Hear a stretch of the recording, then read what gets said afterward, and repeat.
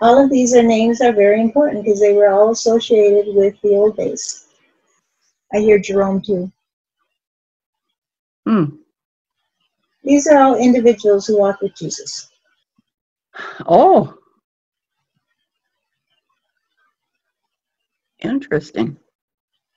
They were not all disciples, however, but they knew him. Okay. So these were all individuals who at that time were forced to confront the reality of hypocrisy. This is a word I don't understand. It starts with H. It was like hedonism. Ah,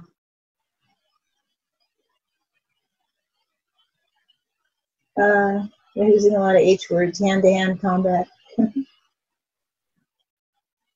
The taking of lives at a whim.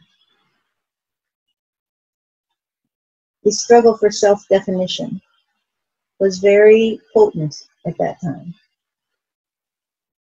And we're bringing this up because this is one of those times. ah, This is the time when the energy is very, very high, and there is a high likelihood of creating a new environment for the human experience. ah. You and yours, and I don't know who they're talking to, you and yours have always tried to rise above the fray, to not be caught up in the disturbances, the lower thinking. That is true, from what I know. There are many who are now coming into the realization that they have been tapped. They're going to tap on the shoulder to wake up. And few of them have responded. Most of them have brushed off the hand. Ah, This is what happens when you are soundly asleep. It's not very easy to respond, or they're showing me it's like you got a mosquito or something bothering you. You just brush it off. Just an annoyance. The few who have awakened are now taking the lead. And they are the ones that are coming into alignment with hearts, bringing them home. And to be home is to be at one with yourself, to be at one with who you are, with what you are, and with where you are.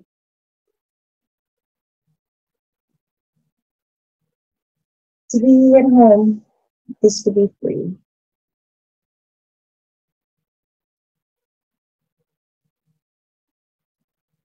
And then here, you cannot exercise free will unless you are free.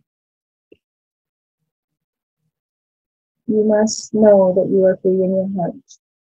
And then you stand alone. And they're giving me examples of people who have stood alone, even in the face of great condemnation,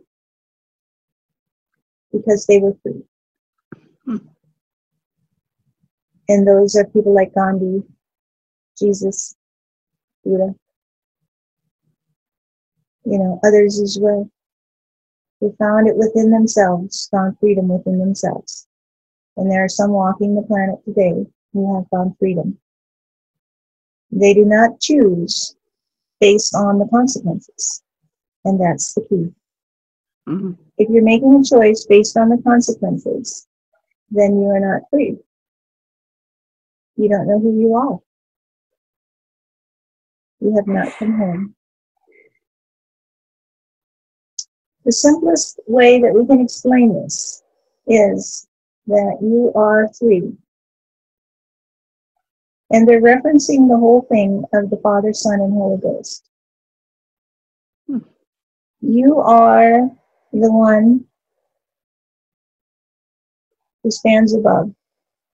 You are the one who shines the light. You are the light. You are the one who walks in the light. You are the light. So there's the one that shines the light, the one that walks in the light, and the light. You are the three. You're connected. The one that walks in the light is connected to the one that shines the light by the light.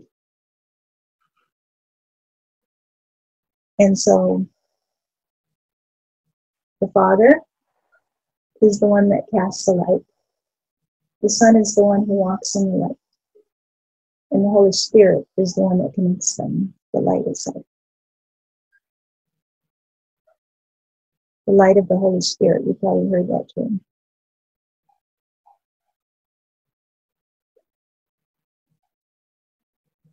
The faith-based life is a life worth living. It is a life born of contemplation, of conviction, and of compassion. It is a life tethered to the Almighty through, referring to it like an umbilical cord. You're always tied through that cord to that which is, to all that is, to the Father. And the Son who lives the light, by the light that it shines upon him, is the one who brings the glory back home.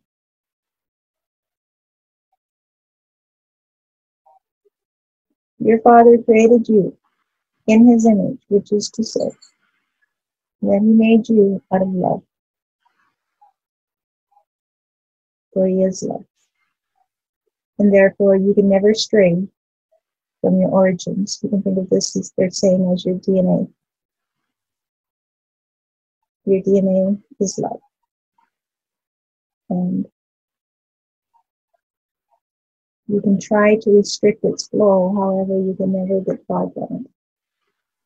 This is why you are always trying to bring these three into alignment. It's difficult, for you don't understand that they cannot be separated. You cannot be separated from yourself. You cannot be separated from that which is. You cannot be separated from your heart, nor your mind. You cannot be separated from the all that is. You cannot be separated from your brother. For your brother is you, and you are your brother, you are together. You are one. So what they're telling me and showing me, I believe, is that the Father, the Creator, and the Son who walks in the light, all the sons are of equal stature. They are all reflections of the light of the Father. They are all conceived in the hot white fire of love. You must understand that within the fire of love, there are many colors. And this allows for experience. It is the vast beauty of all those colors within the light that give you everything you see, feel, think, hear, enjoy. And it's there for your pleasure, for your enjoyment. It's there for you to embrace and to share with your brother. There's enough for all. There's no reason to fight over your inheritance, for your inheritance is love. It's everything.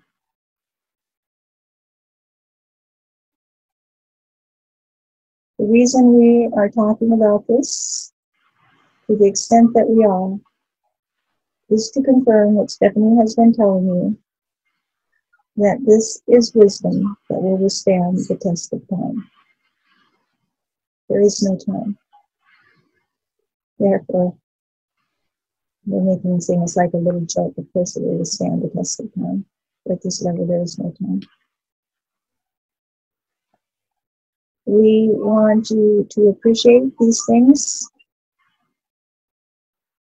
And I'm feeling a tremendous energy of love. Is anyone else here feeling that? I'm feeling a lot of tingling. Yeah. A lot. Yeah. I can feel that it's just being showered down on this group right now. What's that? It's being showered down on this group right now. It's raised going down. all the way down to my Yeah. feet. Or So just open your heart to it. Your heart is open already, for you have heard these words, is what I hear. You have heard them, and you have taken them home to your inner being, where they can be processed. They can be, it's like they're being chopped up, regurgitated, and made part of your world.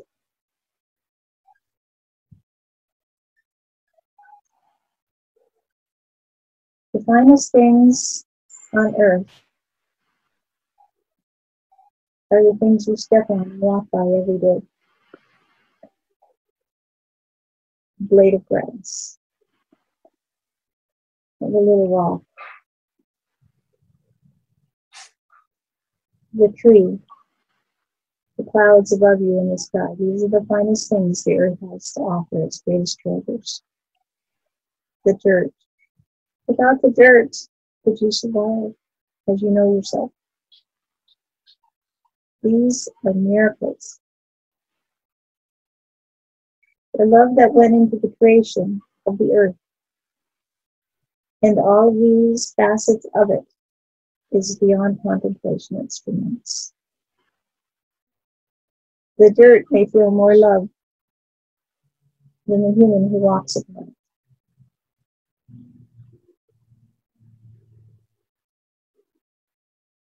It does its job.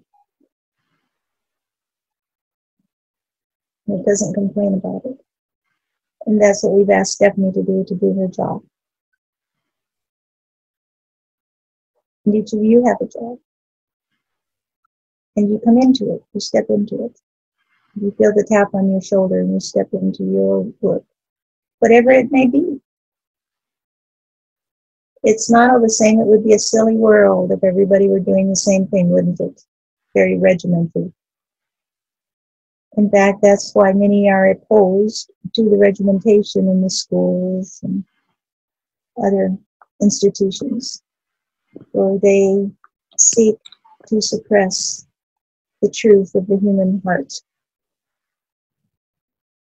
The child who wants to express. The child who, in his exuberance, wants to jump up and tell what he knows. Cannot do it in the classroom. This is not to say that we are opposed to the natural discipline of the human experience. But there is a natural discipline. You awaken with the light, you sleep with the dark. There are many who do not follow this pattern, but the pattern has fallen into disuse because of artificial lighting, heating, shelter. Imagine what it was like to sleep in the dark outside under the trees with only the moss for a bed. Imagine what it was like when the day came. Can you see the sharp distinction between night and day that those who lived in nature would experience? It would be like nothing and everything. And so you go through this every day, winter, summer. Now you have heated homes and air-conditioned homes, and you have a hard time distinguishing between winter and summer. You get in your car, you go to work. You get in your car, you go to the gym to work out, summer or winter. You swim in indoor pools. And so you lose the power of the opposites, of the concept of all and nothing, of the light and the dark. To reestablish this connection is to come home to your own being, your own heart, your own mind, your own soul. For you're both. You walk here as the sun, and you live as the light and the light. And when you can understand this and feel free to move between the parts of yourself, not adhere to only one part, you will be a much happier soul, a much happier being, shall we say. Or it's like a child that sees the snow in the winter and is all delighted and runs out with the first snow.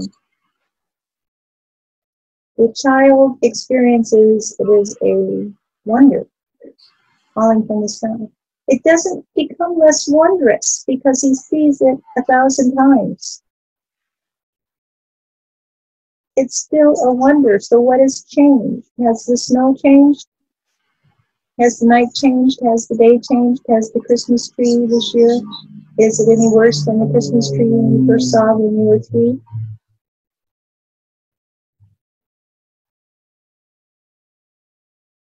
You keep adding things to the world to decorate it. It's like a house, you keep decorating to make it a little more decorated. You know, let's create this, let's create that. Let's make our habitations finer and finer and finer. To distract you from the reality that you forgot what it's like to wake up in the morning to the light, to the dew on the grass, the sound of the birds, to go to sleep to the sound of the crickets. You've forgotten these things, and they are the finest things that the earth has to offer.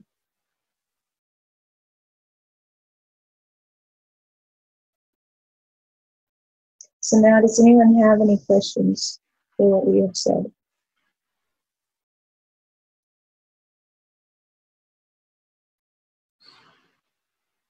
We know that Stephanie came in here with the hopes of having a little pep talk that would pump her up. And instead we've gone far afield, one might say, to the depths, from the depths.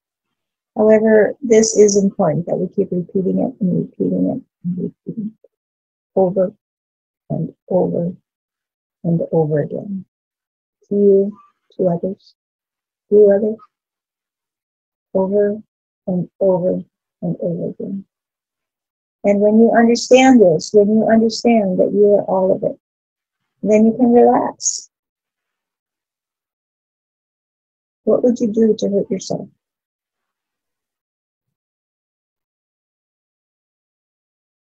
When you realize as you move through life that you're the mother watching your children at play, you remember how once you were the children at play. And you remember that you are both. You live in your children, you know that. Your children hurts, you hurt. Your children laugh, you laugh. They're happy, you're happy.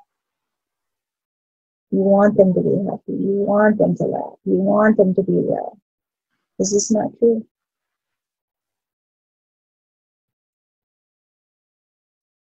And so that's the nature of things. It keeps replicating itself. All of creation is a replication of the fundamental truth. The fantastic system of reproduction in this world replicates the moment of creation. Every child that's born. How long has that been going on in your history, that children have been being born? How long has it been going on that people have been mothers and fathers, brothers, sisters, cousins? How long have these relationships been going on? How many billions of them have happened? More than the sand upon the beaches. And yet each one of them is unique. Every one of them you experience as totally unique. And yet in the big picture, it's this grain of sand on the beach. In the picture from above of all of history, what is the relationship of two cousins? How many zillions of cousins have existed? And so when you are able to allow yourself to fly, to float free of your moorings being your attachment to the concept of you as a feeble human body, you will get a bigger picture, and that will enable you to become freer in how you live. And as you become free, you will live according to your own rhythm and not in accordance with the rhythm that others would force upon you. It's fine to work in tandem with others, to move to the same rhythm of others. That's beautiful. And if everybody followed their own rhythm, it would be quite a symphony. But you can't have a symphony if everybody's playing the same instrument and the same notes.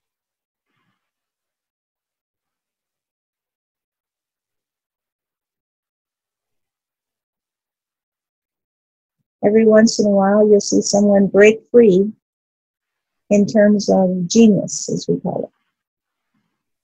The singer, the child who just seems to be able to sing from the day it's born. The one who can write, the one who can paint. And the people who in their old age suddenly develop a skill that they never knew they had. They break free of their moorings. And Stephanie's an example of this, breaking free of her upbringing, her bars, you might say, that were created to her family and society, to live according to the rhythm of her own heart. This is something that was long in the making, and yet it didn't come into fruition until she was generally considered a senior citizen.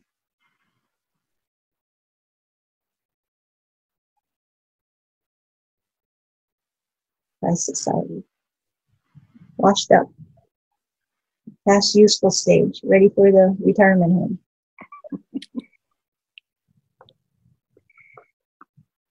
So the moments at which this energy bursts free may vary, and that's part of the wonder of it. That's part of the excitement of it. It's never too early, it's never too late to be you. So I think, although we haven't directly addressed your concerns, I think we have that.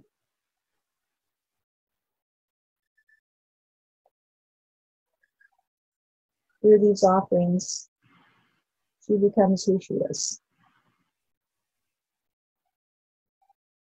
And that's really all that matters. The rest is just so much scenery. So any other questions for us?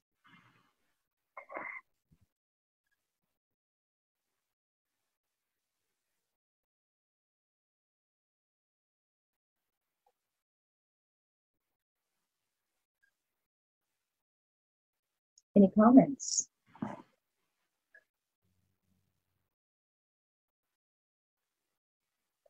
Are we comprehending this? What we're talking about? If nothing else, we're here to keep reminding you, keep walking you over the head, keep pushing you, to the place where you can see the whole lay of the land. And then you can come back into your illusions, your story, your creations. And then we'll pull you out again, as long as you let us. As long as part of your destiny, your self-definition, is to grow in whatever way possible. Thanks for being here.